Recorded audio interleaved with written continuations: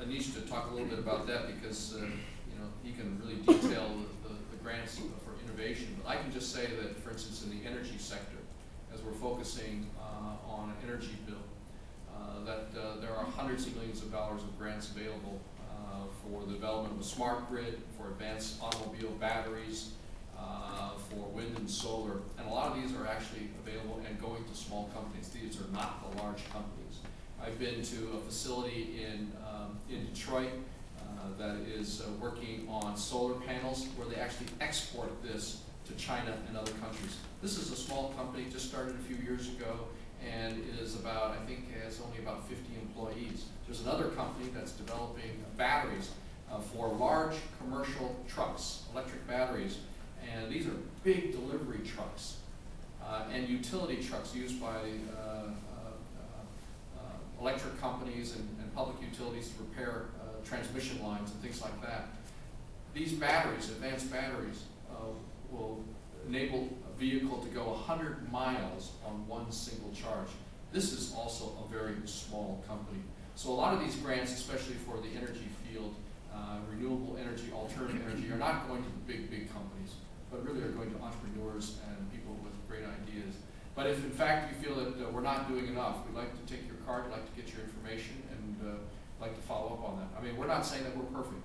We would like to address that issue, and if you can give us more information, we'll take a look at it and get back to you. Anish? Yeah, just thank you, Mr. Secretary. 3 key points to the discussion. First, on behalf of the President's Open Government Initiative, I have taken it as one of my key responsibilities to open up access to this information in ways that hadn't been seen before. Oftentimes these announcements aren't the easiest to find. You have to have a PhD in something or other to get that information. So by providing that information in more creative and open ways, we hope to expand those who are available, who are aware of the opportunities. Number 2, we've introduced a new construct in procurement that the President has called for, which is how do we bring more innovation into how we spend the dollars that we do. In a letter from the budget director that we helped introduce earlier this year, we've introduced the notion of prizes and competitions as a way to bring more game-changing ideas. Just as an example, the Defense Department launched defensesolutions.gov. They put up a small spec of what they wanted, what I call CSI Baghdad, which is a forensics kit that can be used in the field. Entrepreneurs who had no training in procurement law or legal processes, all you have to do is type in a few components, a few paragraphs of your idea. That's it. They mined through these ideas, whittled them down to 27 or so, brought them in for interviews. 7 of them are now going through. No formal bureaucracy. They have the ability to award grants up to $300,000 just based on the problem, so that if you have an innovative approach to it, they would bring it. So championing the role of prizes and competitions and challenges akin to what you've seen in that example is a cultural process that will introduce opportunities for small businesses.